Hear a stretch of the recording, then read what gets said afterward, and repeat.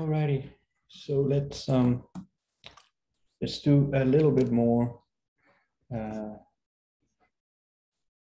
This is the continuation of what we did in the first part, and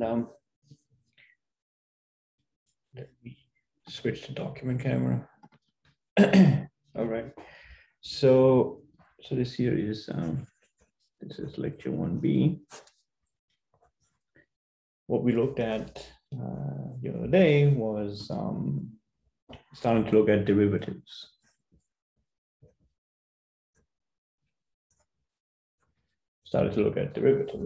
And there are lots of them. What we're going to be looking at for now is the forward. It's a forward contract. It's a forward contract. So there are lots of derivatives. We're going to look at a bunch of them throughout the course. We're going to start with the forward contract. So there are. So what are the characteristics? There's some underlying.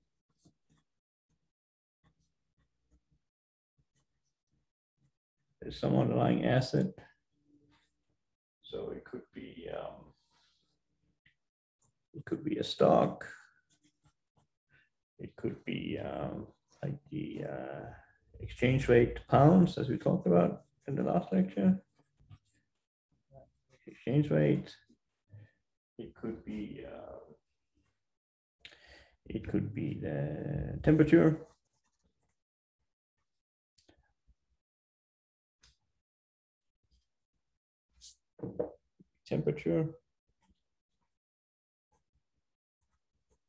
So you grow oranges in Florida. You are quite concerned about temperature fluctuations, so you could be interested in temperature. I can't spell this morning, temperature. There could be many things. There's some underlying asset. Asset should probably be in quotation mark because temperature is not an asset, but there's some underlying random quantity that that we are sensitive to. So it could be stock prices, an exchange rate, temperature. So it's called a derivative because there's an underlying source of randomness that this derivative depend upon. So that's one feature. So another feature is that it's free to enter a forward. So you don't have to pay any money up front.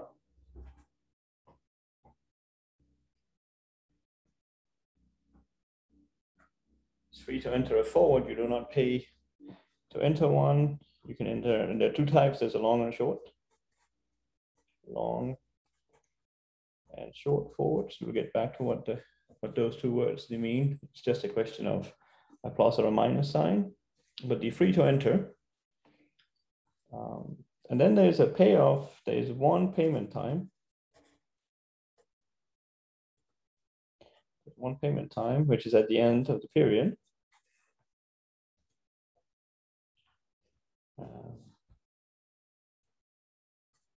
So at the end, capital T is always the end of the period, the end of the timeline that we're looking at, and this one here could be the payoff. This could be both. It could be both positive and negative. It's a random quantity.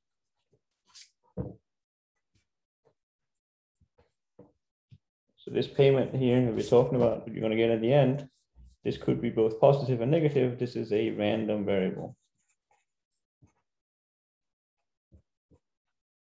And it's given by the randomness that's coming from this underlying quantity, like the stock, the exchange rate, temperature.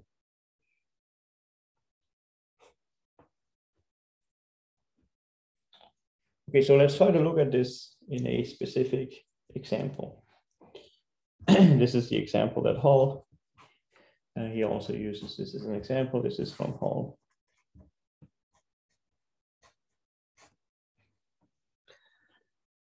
So say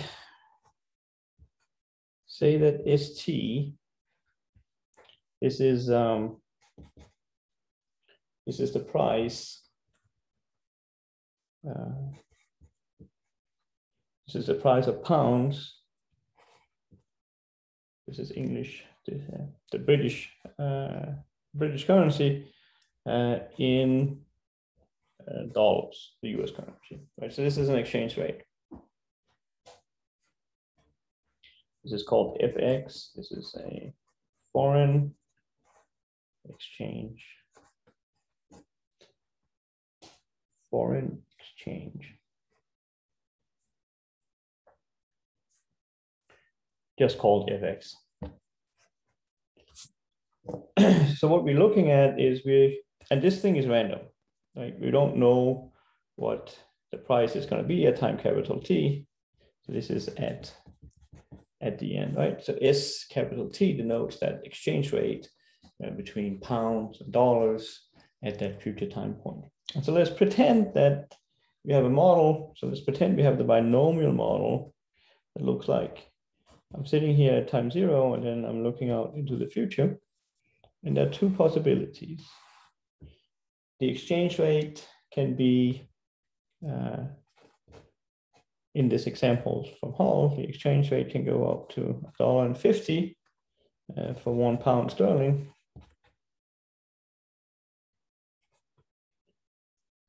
Or it can be lower at 1.4 for £1 sterling.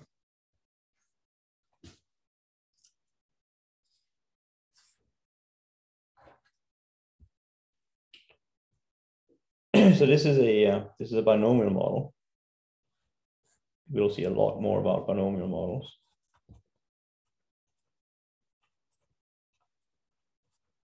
This is a binomial model. Remember the stochastic calculus for finance 1 textbook, the binomial asset pricing model. Like that's the binomial model we're seeing here. It's binomial because there are two possible values for the random quantity. In this case is cap T. You could also have had a trinomial model. There are many other other models. Other models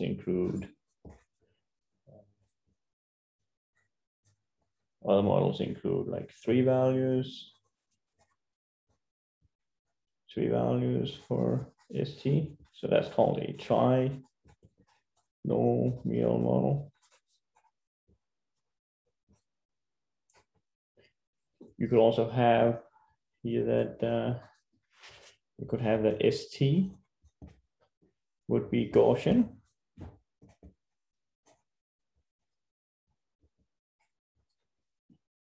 ST is Gaussian, so you would write ST, and then there's a wiggle, and then you'd have a normal distribution with mean mu and variance sigma squared.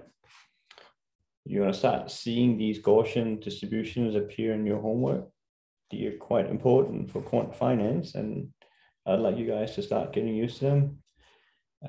You'll see a lot of that when you get into 622, because this is what is underlying like the Brownian motion. But what it means to be Gaussian is, it means that if I look at the distribution, so the probability that S capital T is less than some number X, you can calculate that. You can calculate that by doing what? Well, we switch it over so it becomes a standard normal. So we would do what? We will subtract ST's mean mu, and then we divide by this one here is the variance, right? So we should know this one here. This is the mean. and this here is the variance, sigma squared. So I'll subtract the mean and I'll divide by the standard deviation. There's no square here. So this will be less than x minus mu divided by sigma. Right, and then we will use this property of the Gaussian that this quantity here, then we will use this quantity here, this is going to be standard normal. This quantity here, this is going to be standard normal with mean 0 because we subtracted the mean away, and then we divide it by sigma, so we're going to get a standard normal here. So what this shows here is that this is equal to a standard normal less than some threshold. A standard normal, well, we'll have to integrate from minus infinity up to the point x minus mu divided by sigma, and then the standard normal density. The standard normal density is 1 over root 2 pi, and then it'll be e to the minus 1/2 y squared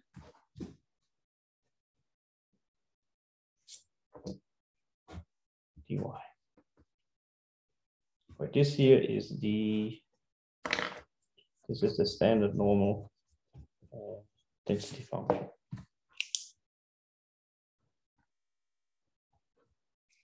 This is the standard. This is standard normal, means 0 variance 1.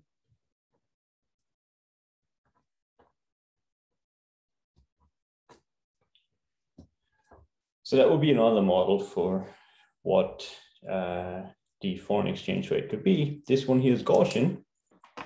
So in this case, it's real value.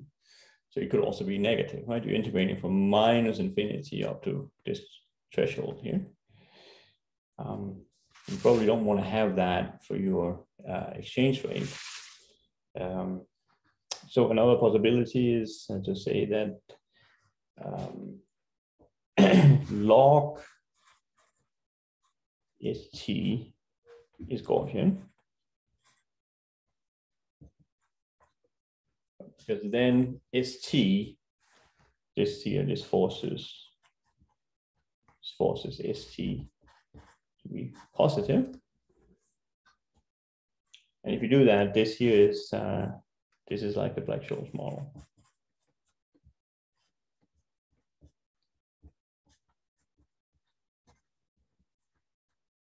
This is a Black-Scholes type model. This one up here, this is a Bachelet type model.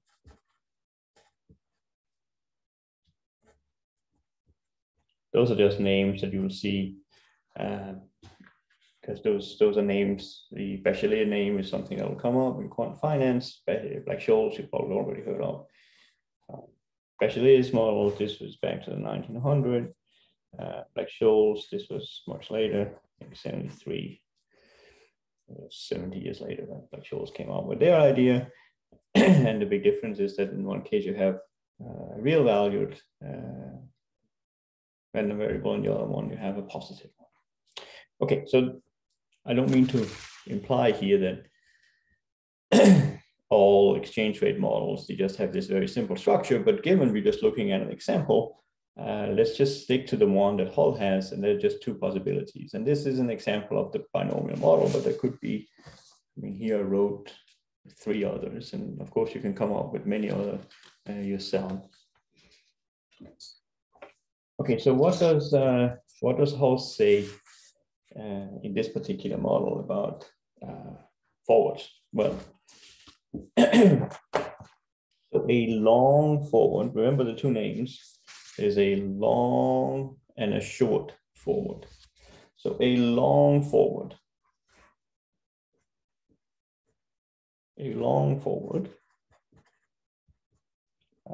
has payoff. And this is again at the end, right? That's the only time you get the payoff. It has this payment. Instead of payment, I'll call it payoff here. Those means the same thing. Instead of payment, it could be payoff. A long forward has a payoff at the end, which is given by st minus k. And that's that K from last time that we talked about, like what would be a value of K that would make you indifferent, that would make you enter this contract at time 0 without requiring any payment at time 0. So you're going to get this payment, and so we can plot it. It's always a good idea to look at a picture perhaps. And if we plot it, we'll have on the x-axis, we'll put the underlying price as capital T, which is the random quantity. So ST minus K is what? Well, if K is, say, here, then, well, you'll intercept down here.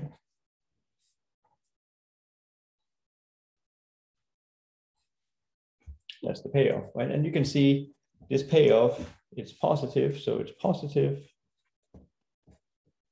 if ST ends up being bigger than K, right? And it is negative if ST ends up being less than K. And that was what I meant when I said here that it could be both positive and negative. It depends on where ST is, right? It's positive if you are here. And it is negative if you are here. So that's a long forward. And this constant K here, K is a constant. K is a constant.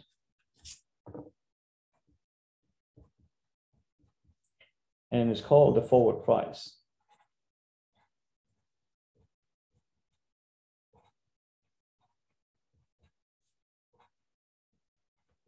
Remember, this can be misleading because it is free to enter a forward. So this can be a bit confusing. This can be confusing.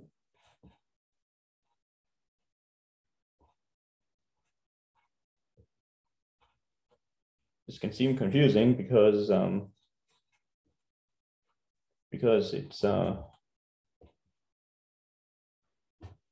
it's free to enter a forward at time 0.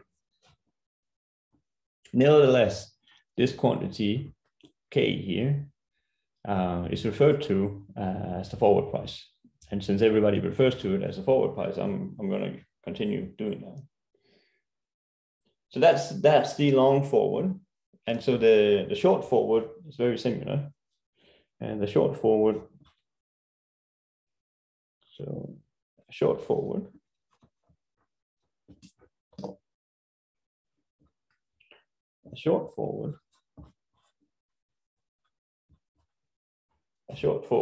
has payoff, and it's always at the end. And the only thing that changes is that you put a minus sign in front. So you want to have K minus ST. So now the picture changes, it flips. You want to look like this.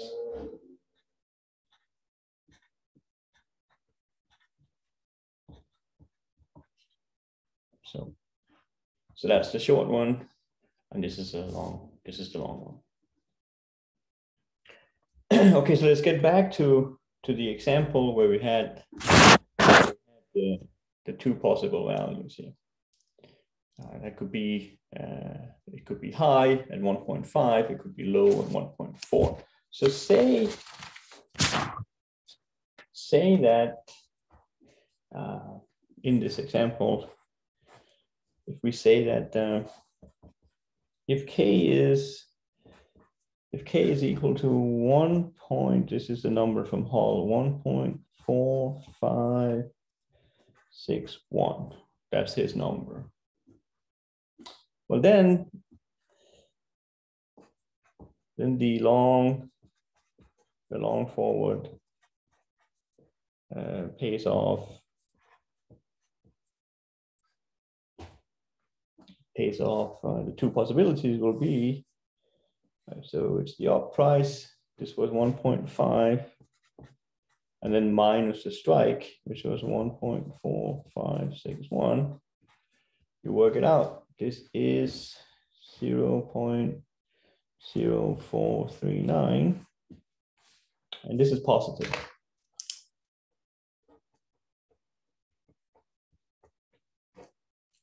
So it pays out something positive in the up one, and then in the down one, it was 1.4 minus 1.4561. I'm dropping the dollar signs. And now we're going to get a negative sign. This is minus 0.0561. That's not right. Oh, let me just double check. I'll write the wrong numbers here. I wrote this down incorrectly.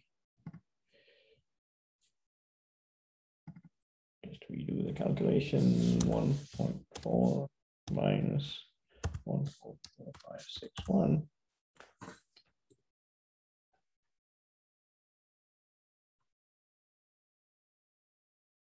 No, looks good. Sorry. Good. This one here is negative. This one here is negative.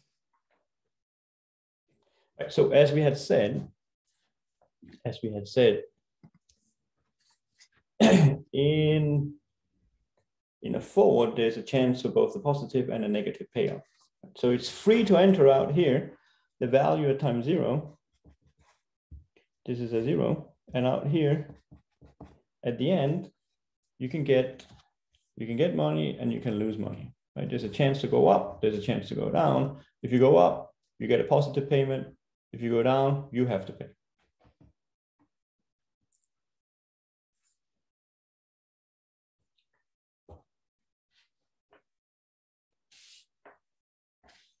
Okay.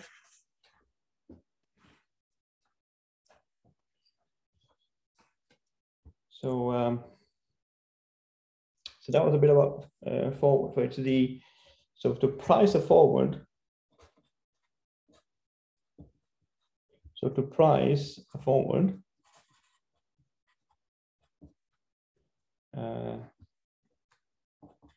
in general, so outside this example, to price a forward in general, our job is to find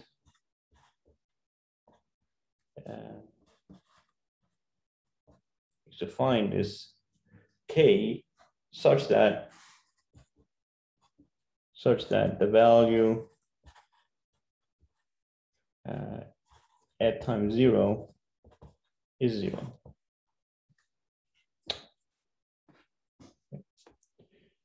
We could, for example, have chosen a different K here. If I would move this K up to, like, I don't know, instead of 1.46, if I would put 1.46 here, right, then I would change these two values, and then what kind of a value would I get out here? Why is it that this one is the correct one? Like, so here the question is, what makes K equal to 1.456 the correct forward price?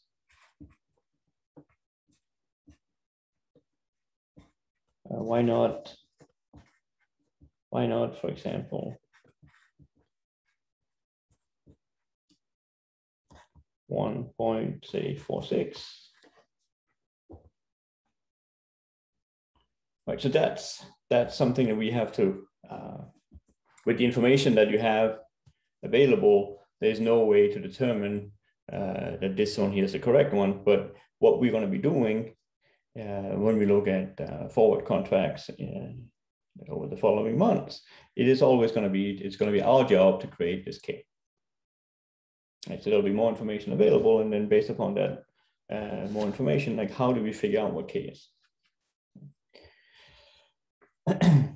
Okay. The other thing that we then introduced last time at the very end was we started criticizing forwards, and so let me introduce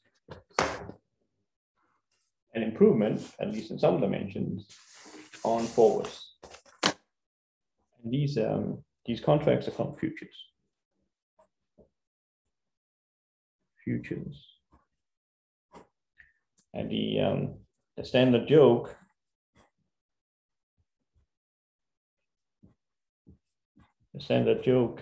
is to say that futures equals forwards minus trust. So that's the standard joke. And what does that mean? Okay, so let's try to think about that. Try to think about this, and this goes back to the criticism that we discussed last time.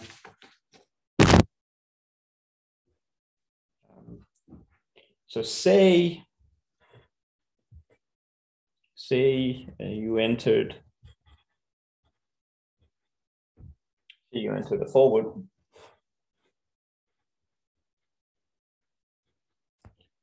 with payoff, so it's a long one. Say we entered a forward with payoff ST minus K, right? So this is a long forward.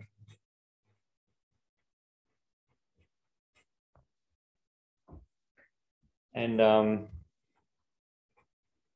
the time horizon here, T, is equal to 1 year.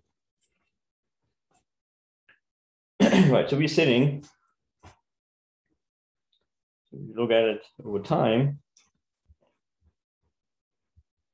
so this is time T, right? So we're looking here, this is capital T, which is equal to 1 year.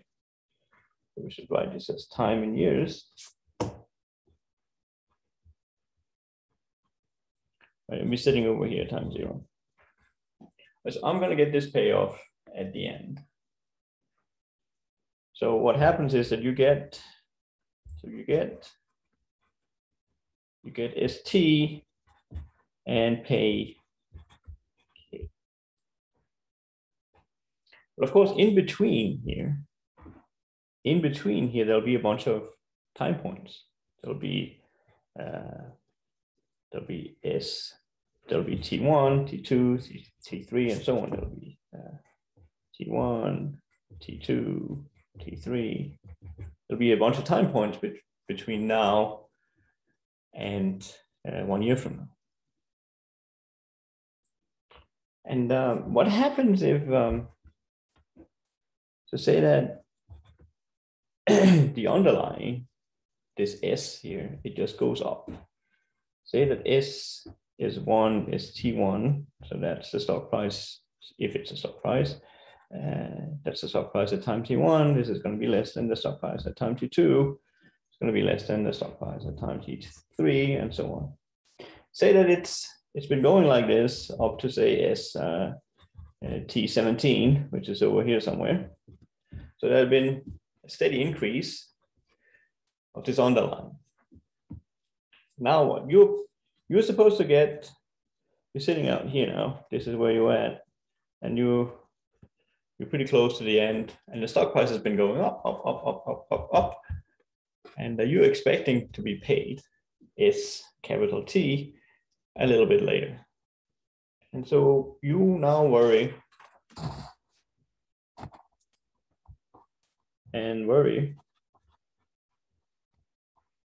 if your counterpart, right? So the guy that's supposed to give you, right, i.e. the person or company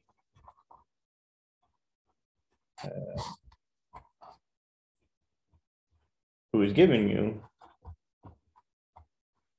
is capital T, right? The counterpart who is giving ST to you can pay this much.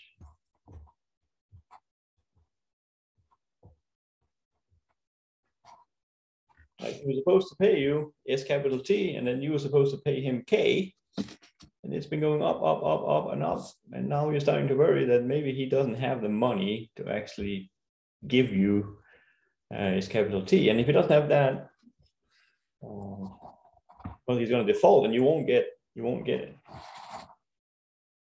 Maybe it'll default.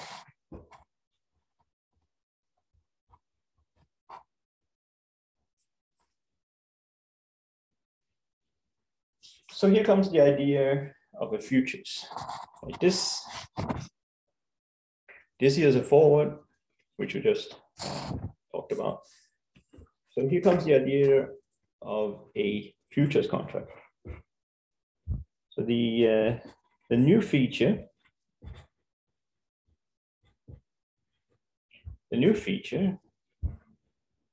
of the futures, new features of the futures contract is daily payments into a margin account.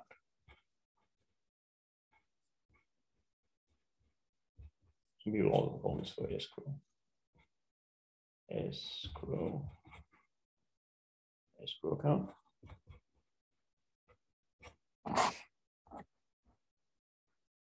Okay, so this is where that word trust comes in. How much do you trust that this guy, he can actually pay you in a scenario where the stock price has been steadily increasing over time? Well, the futures contract seems to help. It seeks to help on this issue. And so here's how it goes.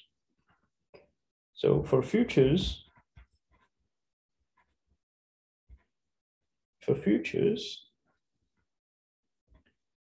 at time zero, there is a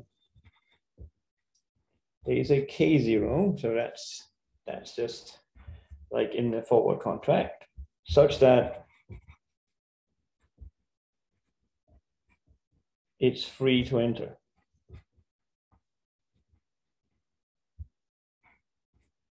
It's free to enter the futures.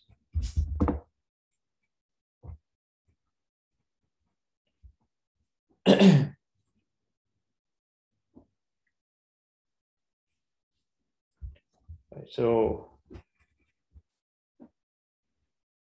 at time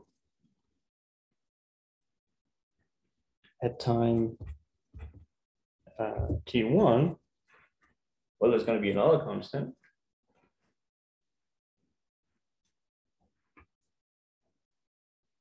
At time T1, there's another constant, and that's going to be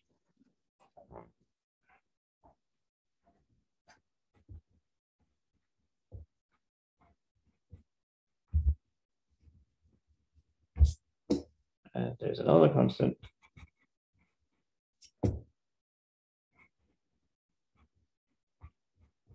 There's another constant that makes it free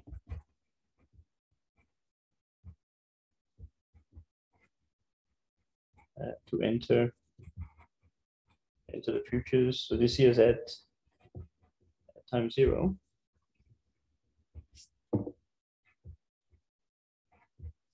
To enter the futures. And this here is at time 1.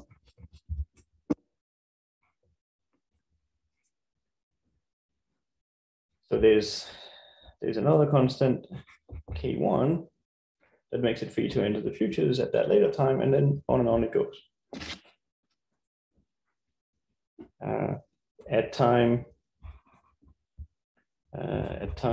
At the end, well, then the constant is going to be at the end, we're going to have the constant K T is just going to be ST, the underline. These Ks, these K0, K1, up to KT, which was ST, you call the futures price.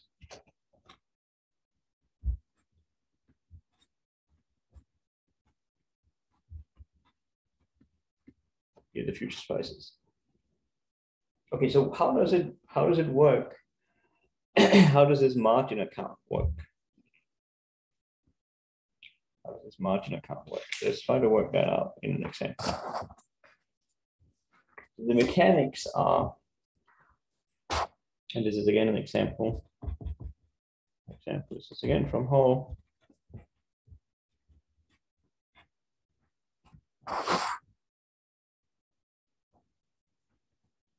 The example he has, he says that you're going to enter two gold futures. You're going to enter two gold futures. K0 is 1250. And gold futures this year is per ounce.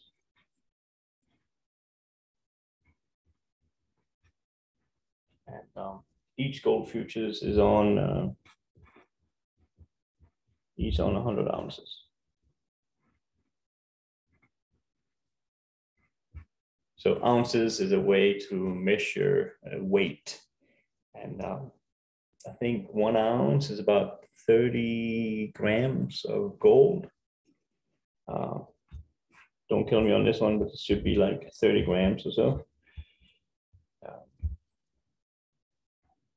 Yeah, so in the US, ounces, it's confusing because you use ounces for different things. You also use ounces for liquid. But you also use, yeah, so here, gold is quoted per ounce.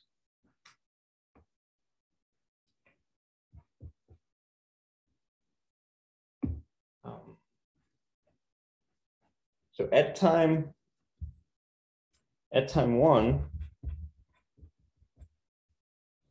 becomes a new feature of the futures. This is this margin requirement. What you do is you compare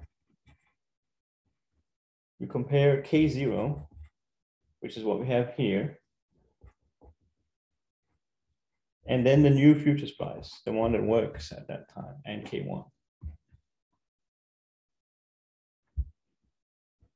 So you started out, it was free to enter. You entered 2 of these gold futures.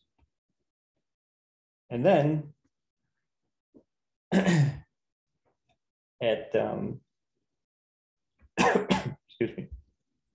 Then at time 1, now you're in. You have these 2 gold futures. Then the settlement, the payment that you have to make into the bank is right. So here there are no payments, no payments.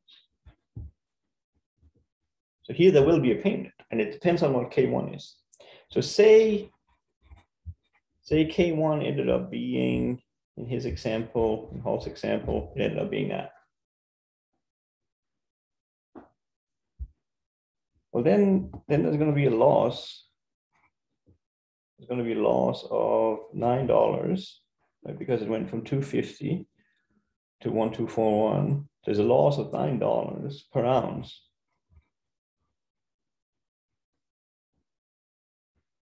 And the number of ounces that you're dealing with is you have 2 gold futures, each worth 100, so you have 200. So this is a total of 9 times 200. Right, so this is 1800. And so now comes the payment. So there's going to be a payment. This is called daily settlement.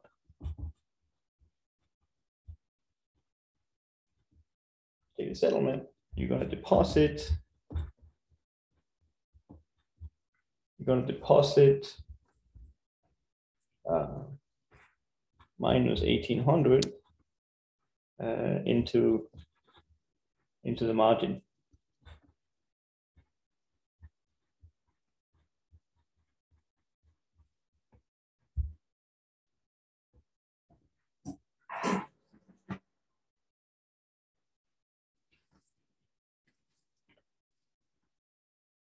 And then you're going to move on. The alternative could be, if we say instead, if I say instead that K didn't go down, but say it went up. if it instead went up by 9, so it would go up to 1259, then you will deposit 1800 to the margin account.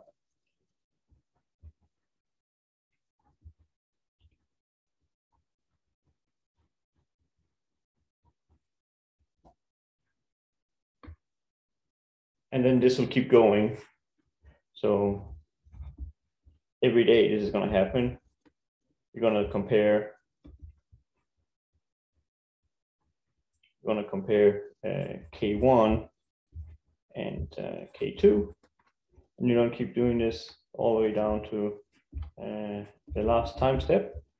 Here you're going to compare.